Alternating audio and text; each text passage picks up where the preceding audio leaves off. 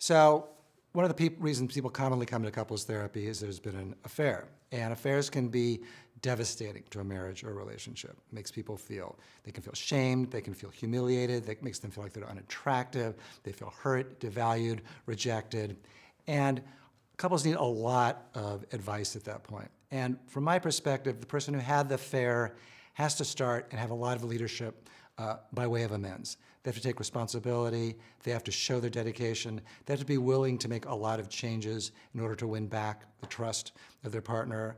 They have to be able to take and hear their partner's anger and hurt for a while. I typically say you have to assume it's going to take a year or 2 years sometimes. It's not infrequent if there's been an affair for somebody in a marriage to be triggered by something on the TV, or a movie several years after the fact. And you have to remain in an empathic position.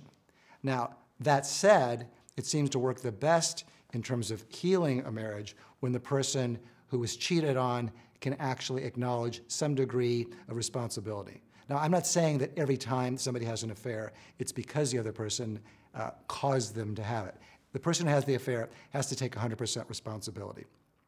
They can say, I felt rejected, devalued, unloved, I was seeking that elsewhere, but that ultimately isn't a complete excuse because they could have done other things with those feelings than to have an affair.